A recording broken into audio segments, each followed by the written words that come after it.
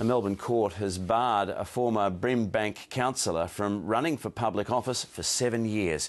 Tran Siu was found guilty of giving false information and authorising unregistered how-to-vote cards during council elections 3 years ago. Today, he admitted he'd lied to authorities, but urged the court to show leniency and impose a fine without conviction. But the magistrate found the need for deterrence outweighed his guilty pleas. If he only had a fine without a conviction, it would have meant he would have been able to run, and that would have been a slap in the face for the democratic process. This is the first time that there's been a prosecution for distribution of unregistered how-to-vote cards. Tran Siu was fined $1,500 and will have to pay $10,000 in costs.